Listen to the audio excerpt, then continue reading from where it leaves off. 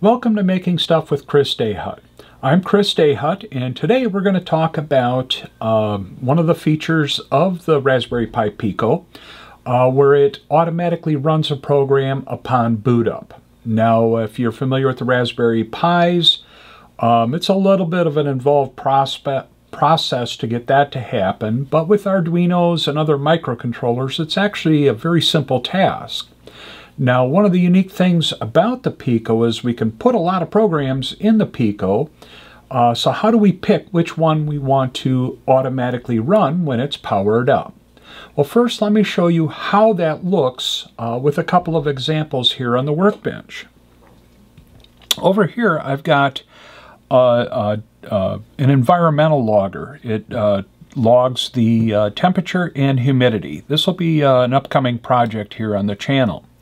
I turn on the power, the basic battery pack, and immediately starts running. On the Pico display here, you'll see the bar graph showing the temperature, and you'll see a digital readout of the temperature and humidity.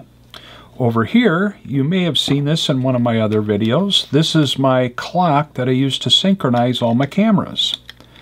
And once I plug it in, you'll see that it automatically runs the clock. And in both of these Raspberry Pis, I'm sure I've got more than just one program in there. So let's dive into how we can make that happen, and then more importantly, how we can undo it so we can use the Pico for other applications. For this demonstration, we're going to use the Raspberry Pi Pico and use its tiny little onboard LED, which is machine pin GP number 25. And I've got a little demo program here. It's just going to import the machine library, the time library. We're going to instantiate a machine.pin that is set up as a pin output, and we're going to assign that to an object called LED. We're going to set up an infinite loop. We'll turn the LED on for a half a second, turn it off for a quarter of a second, and then repeat. Now, what I'm going to do, I'm just going to go ahead and click the arrow button so you see the behavior. And this is what you're going to see when it's running. And now I'm going to stop it. I'm going to unplug it, plug it back in, and you'll notice that it doesn't run. So let's make that automatically run, and it's quite simple from within the Thani environment here. So I'm just going to get everything reset by clicking the stop button up here. I'm going to do File, Save As. I'm going to save into the Raspberry Pi Pico where our current led.py program is running. That's what we see running.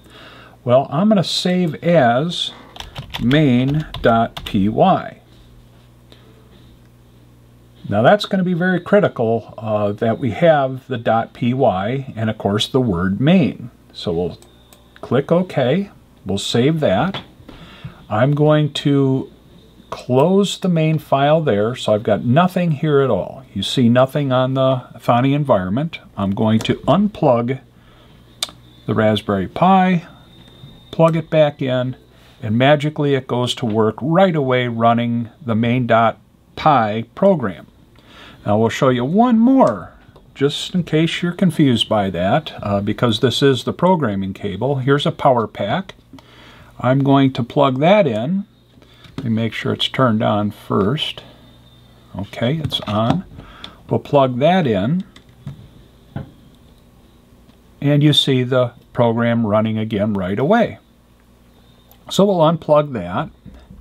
Now let's say you're done with that project and you want to repurpose the Raspberry Pi Pico. So let's go back in and get into our Thani programming environment, plug in our programming cable. You see right away it starts running that main.py program. So here in our environment, we'll click our stop button to clear out our alarms and get things reset. And I always clear out the display there. So I'm just going to click Open. Go into the Raspberry Pi Pico, and I'm going to right-click on Main. Now, The easiest way to do this, simply delete it. Now, if you didn't save a local copy, you should. Obviously, here in our example, I've got a local copy right on the Raspberry Pi Pico, and it's called LED. So I'm going to delete the main.py. OK. Cancel. Now what we'll do, we will unplug the Pico. I'm going to plug it back in. You do not see the LED blinking, so that tells us main.py is not running because technically it does not exist. So we'll go ahead, reset our Thani environment, and we will open up Raspberry Pi, our LED program, and now we can use it for other purposes. It's truly that simple. It's just a matter of naming the program you want to run as main.py, main.py. You do that, unplug or unpower the Raspberry Pi Pico, plug it back into power, and you're rocking and rolling just like that. Well, hopefully you picked up a little pointer here. Hopefully it helps you in future projects.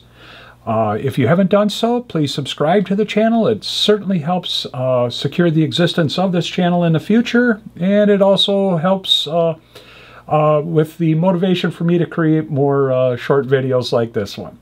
Thanks again for watching. We'll see you in the next video.